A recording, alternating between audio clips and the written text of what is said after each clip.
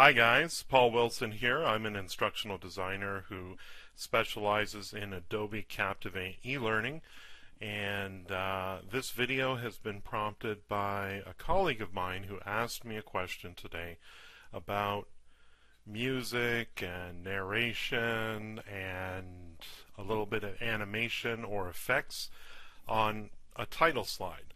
So I thought, I kind of went through it with her, but I thought, hey, what a great topic for a video. So I thought I'd come home and record this very same topic. So that's exactly what I'm going to do. I'm going to talk about a couple of the first pages of what I refer to as my front matter, which is the stuff up front, the front of the book as it's sometimes referred to.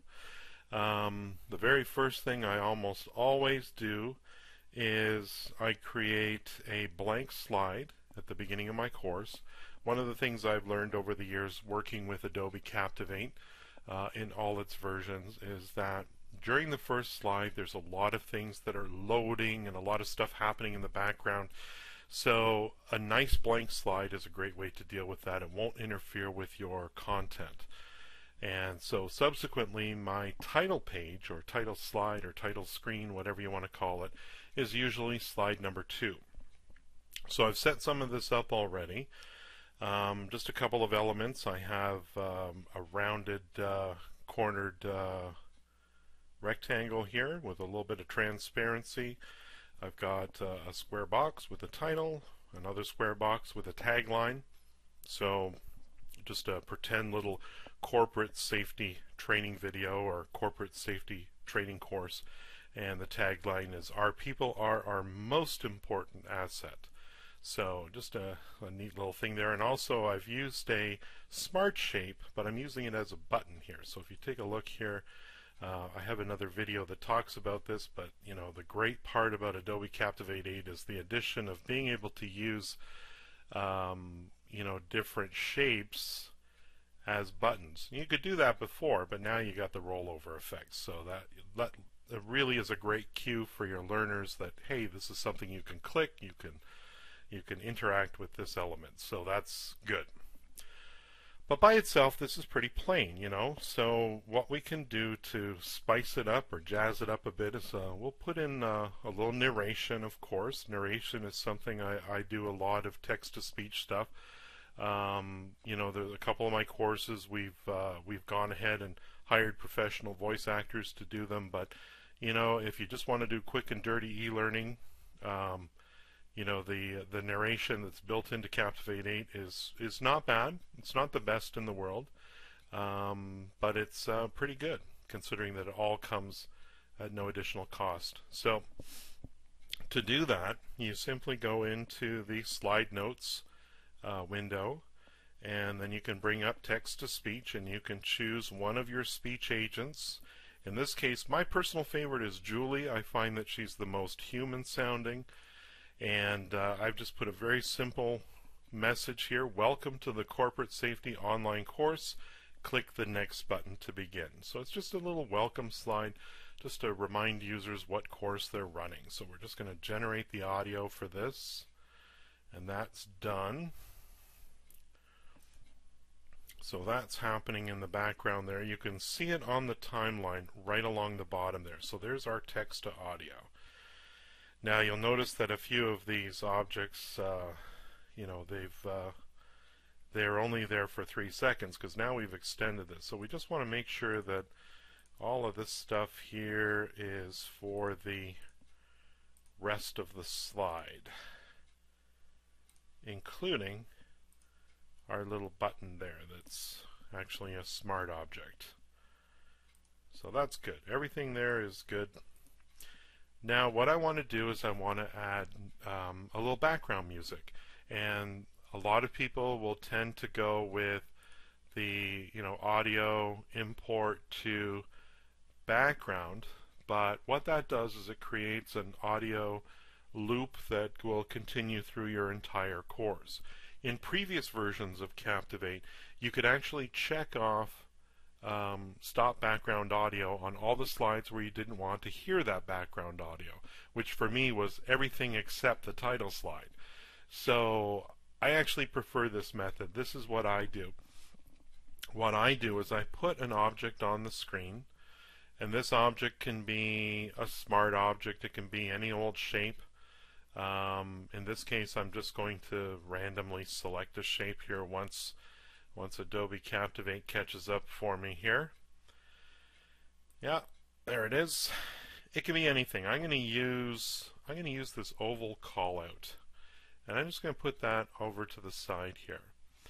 Now, I'm not going to worry about its appearance. That's something I'm going to fix. I'm also going to make sure that it appears for the rest. Well, actually, it doesn't even matter. We're not going to worry about that. What we're going to do now is we're going to add some audio to this. Now, where are we going to get our audio? I'll give you a little hint. One of the best resources, and if you're planning on publishing your courses up to YouTube, which is something you can do in Adobe Captivate, YouTube has an audio library dedicated to all kinds of stuff, including music. There's also sound effects available, but you can just go to www.youtube.com/audiolibrary/music, and that will give you everything here. And I found a track that I think I'll go with. This is called Lucky Day. It's upbeat, it's bright. I'll just play a little bit of it for you here.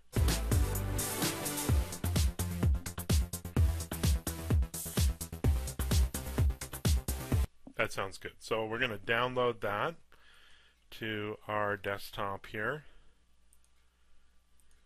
and that will just take a moment or two. And in the meantime, we'll return back to the course here. So what I can do is add audio to this guy here, and we'll use the import function, right? Just to be clear, I click the add audio button with, of course, the callout object selected. And I'm going to hit import. I'm going to go to my desktop, and there it is. Nice small little MP3 file, but it'll also take WAV files as well, and we'll open that up. Now, the audio is going to come in at full volume, and of course you're going to be using narration over top of this, so you're going to want to quiet this down a little bit. So we'll click the Edit tab, and there's some things you can do here, like you could actually insert silence and things like that, but we're not going to do that. All we need to do is lower adjust the volume here. So we'll click that, and I'm going to drop it down by 7 decibels. It's sort of my 6 or 7 decibels, depending on the original recording, is usually enough. And we'll just you can hit save here. Now it's going to ask you, do you want to extend the display time to 67.5 seconds to match the new audio? I think you should. You don't have to, but just remember that if you don't, it will cut off the music partway through the song. So, for fun's sake, you can just say yes. So it's going to make a nice long title slide that will stay open there, and we'll hit close. Now, for this to function, this needs to be visible. So I can't just make it not visible in the output.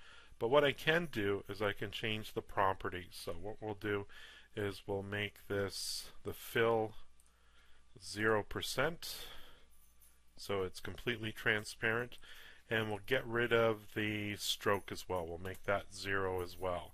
So while you can still see it in design mode, it won't show up in the final output. Now, one of the things you could even do if you wanted a slight delay in the music starting, you could actually drag this, maybe start it half a second after the slide appears. And one of the cool things now you can do as well is you've got this narration done, let it play a little bit of the music first, and then maybe after about 3 seconds play the narration. Now, there's no animation yet, but let's take a look at what this looks like. So we'll just do a little quick preview here. We'll do the project preview, and this will take a moment here. We'll see how this looks.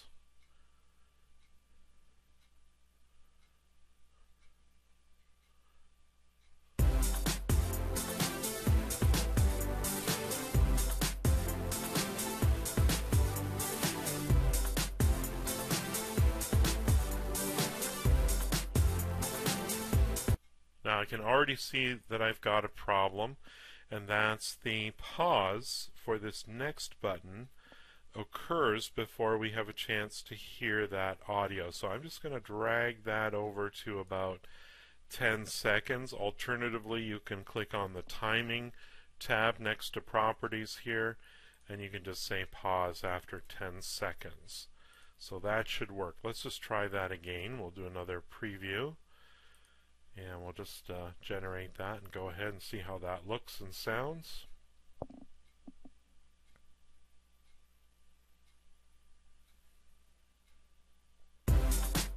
Welcome to the Corporate Safety Online course. Click the next button to begin. That sounds pretty good to me. Now we can do a little bit of fun with the objects on the screen. So you're going to be coming in from your blank slide. So maybe what we can do is we can animate these objects. So the first one I'm going to work with is the background rounded corner rectangle. And what I'm going to do is I'm going to go over to the effects window, and that item is selected. So we're going to add an effect, and we're going to go under entrance, and we're going to choose ease in left, and we'll make that 2 seconds. Sounds good.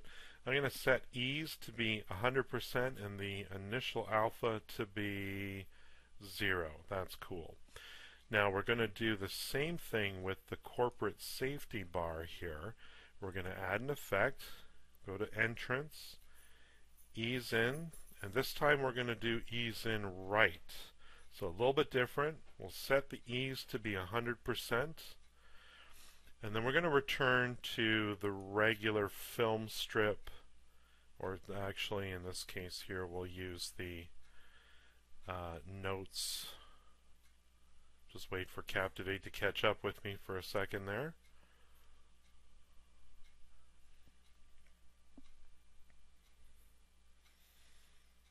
And I think for this guy here, we're just going to have him, just go back to timeline here. We know all this stuff is happening after about 2 seconds. So let's actually make this item, not appear for 2 seconds, and then what we'll do is we'll fade in only. So let's take a look at this and see what it looks like. We'll just preview that.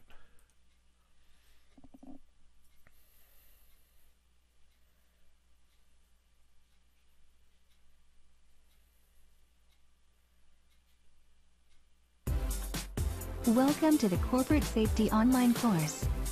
Click the next button to begin. That's pretty cool. I think we've got something there. If you guys like this video, feel free to subscribe to my channel. Give me a thumbs up if you like this video. And if you have any comments or questions, go ahead and put those just below the video in the comments area. Thanks everyone. Have a great day.